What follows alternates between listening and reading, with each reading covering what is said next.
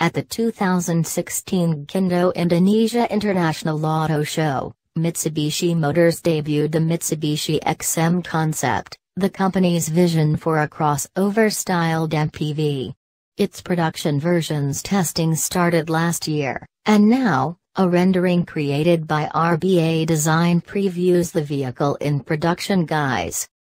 The Mitsubishi XM seen in the rendering retains the company's dynamic shield front end of the concept version, albeit in a toned-down form. The windshield, headlamps, radiator grille, front bumper, front fog lamps, roof rails, ORVMs, rocker panels and wheels all are conventional, in a road-ready avatar. The production version will have 80% similarity to concept version.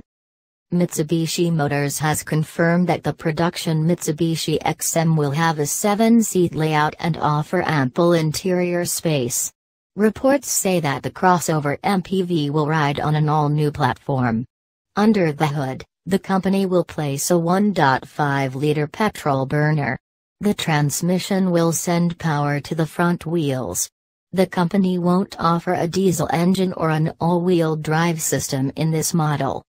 The Mitsubishi XM will rival the Toyota Sienna and will reportedly go on sale in Indonesia in October 2017. For more updates, subscribe Moto Guru.